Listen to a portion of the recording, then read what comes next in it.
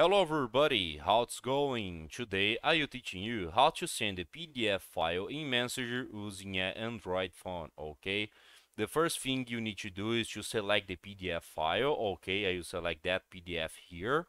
And it's important, you can't just share that PDF to Messenger, okay? You can't send files in the Messenger, but you can do that. You click in the top and right side of your screen, okay, to save that file in your Google Drive, okay? So you just click in save, you wait some seconds. So you just click in locate file. After you locate the file, click in the top and right side of your screen, the three dots.